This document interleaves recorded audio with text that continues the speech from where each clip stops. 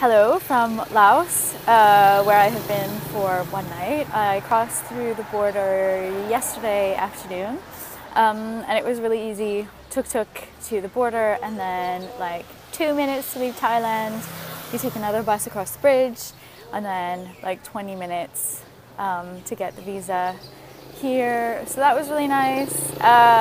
Couldn't find the place that I was staying.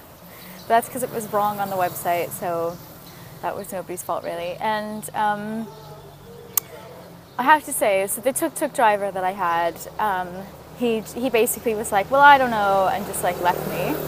So I started just asking random people if they knew where this place was. And everyone was just so helpful and so friendly. It was amazing. Like, if they didn't know, they would ask people around them, and so that was really nice.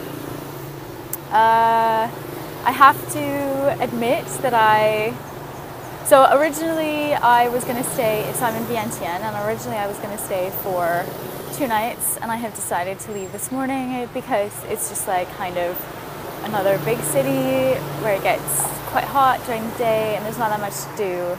So I'm going to get on in another bus and head north to a place called Vientiane, which is meant to be quite beautiful.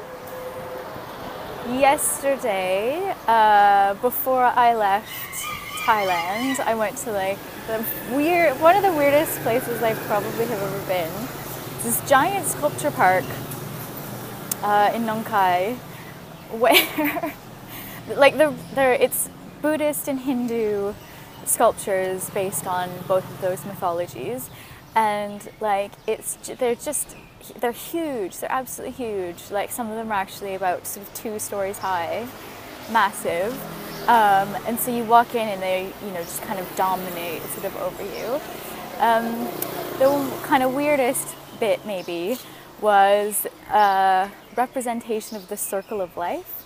So you go into it via what is supposed to be like the vagina. It has teeth. I just want to say that is not anatomically correct. So you go through this like tunnel, and you yourself are like the sperm going in, and then it goes through like being born, adolescence, marriage, eventually death. It has the 6 senses in the middle, the 6th one being heart, and then it has like the different facets of your face, or your kind of persona in the middle, and that's what all the faces are. So yeah, it was interesting. It was really interesting. It was totally like quite bonkers, but good. So yes, getting on another bus, and then there's lots of kind of outdoorsy things to do, lots of like caves and kayaking and things like that where I'm going.